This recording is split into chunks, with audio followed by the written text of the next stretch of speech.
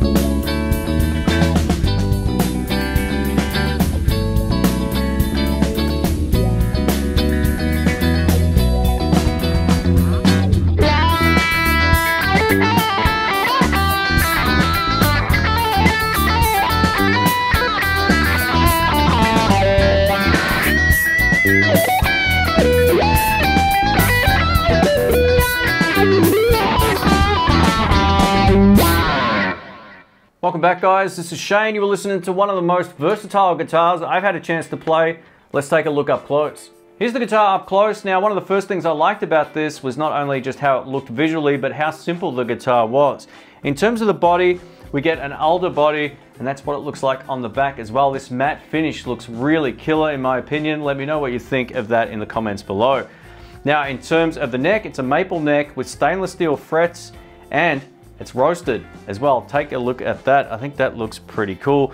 On the fretboard, we get the black dot inlays in amongst the jumbo stainless steel frets. In terms of the fretboard, it's a 25.5 inch radius design. We also get 24 frets. You can see you can go all the way up to here. It's pretty cool, and you can get up fairly easily. Not as easy as some guitars, but depending on how you play, some people will have no issues getting up there. The way I play, I kind of feel like the maximum somewhere around here, but even so, that's pretty cool. Here's the headstock up close. We get a bone nut and chrome hardware. These tuners are super reliable. I've had no issues with them at all. As you can see on the back of the headstock, they're Goto tuners, and this is made in Japan. You can see that over here. What a really cool instrument. In terms of weight, this comes in at around the same weight as a Player Series Stratocaster, for example. It's maybe slightly lighter, but somewhere around there. And one of the interesting things about the design of this is the jack. It comes up and in, much like my Ibanez bass guitar. Sort of comes in up on an angle. It's going to look a bit weird while I'm sitting down on the chair with a cable coming out like this, but when you've actually got you're standing up, you've got your guitar strap on, you can feed it through the strap. It's actually a pretty cool design. Now in terms of the pickups, we get two Seymour Duncan Hyper-On pickups. These are passive Alnico pickups, so they're not active or anything like that.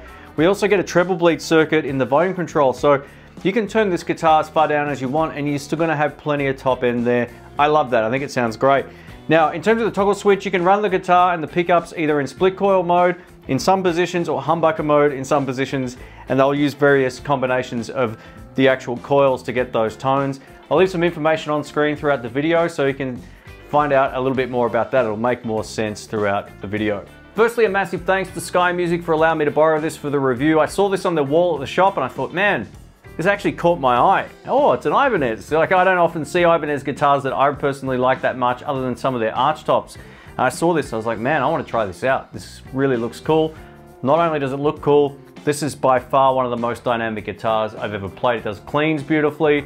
It does just high gain overdrive, no problems there at all. If you play something heavier than I do, it will probably do that fine as well. But just in terms of tonal flexibility and just being able to turn the volume control down, it will just clean up beautifully, and I'll show you that in this video. If you want to find out more about this, links will be in the description below through to Sky Music here in Australia. If you live overseas, I'll leave some Thomann or Sweetwater links down there as well. Let's get into it. All right, let's kick it off today. I'm plugged into my Kemper profiling amp using a profile I made in my Fender Blues Deluxe Reissue amplifier back here, and it's loaded with an eminent Swamp Thing speaker, and this particular profile also profiled my VS Audio Royal Flush Dual Overdrive pedal. So this is a pretty dirty patch, but we're gonna start with the volume control and the guitar down, and I'm gonna show you just how dynamic this is. We're also got the switch, so I'm in the single coil mode as well on bridge pickup. So let's take a listen, and I'll start with the volume control down and it will sound almost clean. Have a listen to this.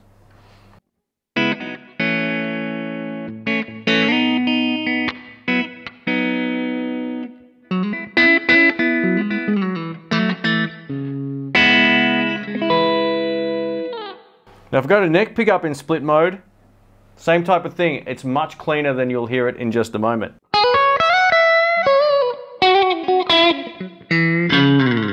It's a really usable sound.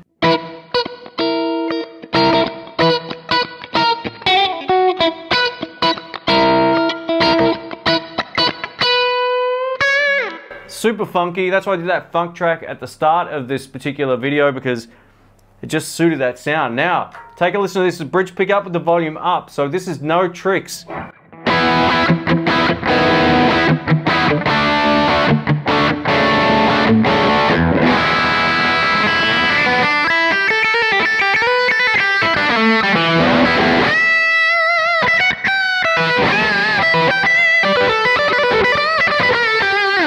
Whoo! Over to neck.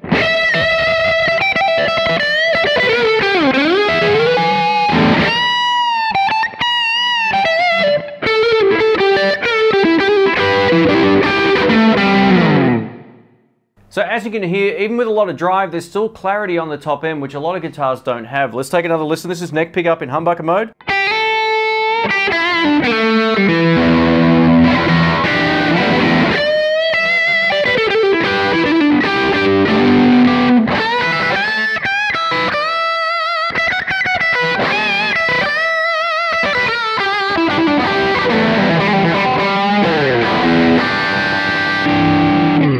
Over to both pickups, here we go.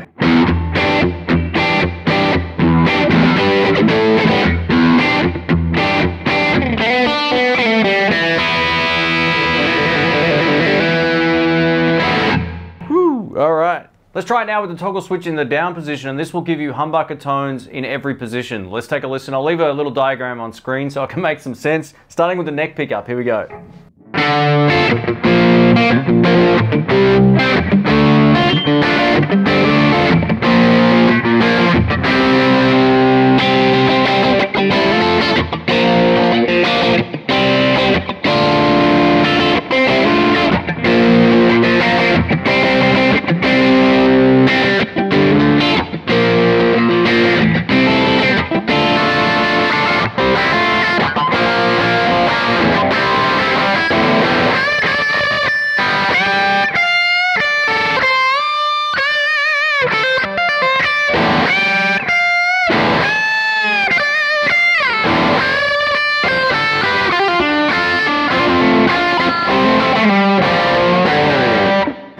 Man, it's got so much attitude and just great sound. I really like it. It's got this sort of mid, sort of honky thing going on, but in the mix, that's a killer sound to have. So the cool thing about this guitar, in any of these positions, I'll just pick neck and middle position. If you turn down, it cleans up beautifully.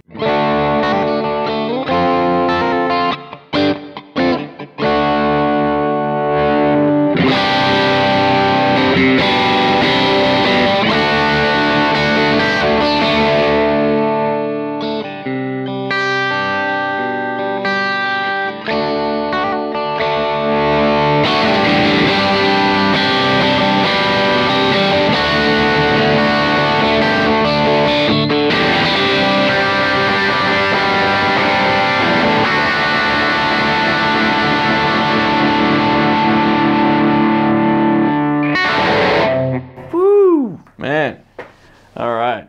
Thanks for watching, guys. My name's Shane. If you have any comments or questions, please let me know. Firstly, let me know what you think of the tones of this in the comments as well. I think this thing sounds unreal. It's by far one of the most dynamic guitars I've ever played from any brand, ever. Hands down, I've never felt that way about many guitars where you can just either have it in split coil mode with the guitar down and it will sound dead clean but still have body to the sound. That's one of the things that a lot of these split coil things don't seem to get right. They always sound anemic. This is by far one of the best. And for those of you who know, I purchased a PRS SE and I never used that on my electric guitar because I always find it just too anemic. This sounds great. I much prefer the tone of the split coil sound on this, but the humbuckers are where it's at. And just turning down again, you'll get it to sound clean.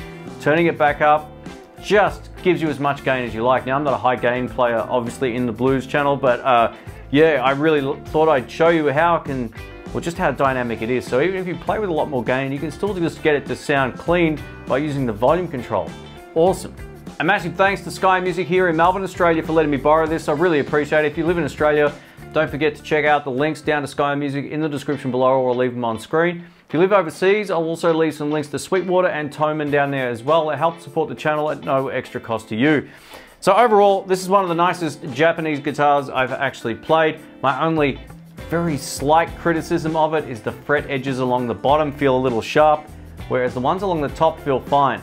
So I don't know what the deal is with that. They're not sharp as in like they're going to cut you, but they're fairly prominent because I think these stainless steel frets, which is another huge bonus as well, just stand up a little taller than I'm used to. They're like a really big jumbo style fret. But overall, man, I can't really complain. When you're playing it, you don't notice it. But if you were to run your fingers across the bottom, you do feel them a little bit, but it's nothing too bad. In terms of weight, it feels good. The only other small thing I'm not used to is having the jack come up on this angle here. Obviously with the strap, it would make more sense, but just sitting down, it looks a little bit awkward. But yeah, beautiful matte finish as well. Stunning. I love this roasted neck as well. I think it looks really, really cool. So overall, this is one of the most surprising guitars I've ever picked up. I had no expectations when I saw this, and I saw it and I went, man, that looks good. That was the first thing that I thought. And then I went, oh, it's an Ibanez. Like, I just don't get a chance to play Ibanez guitars very often, but this is by far one of the best guitars I've played in recent times. It is really, really cool. I just like the headstock too. It's good for a guy like me who's not into the pointy guitars. It's not too pointy or anything like that, but yeah, what an absolutely beautiful instrument. Let me know what you think of the tones of this. Thanks again for watching. Catch you soon. See ya.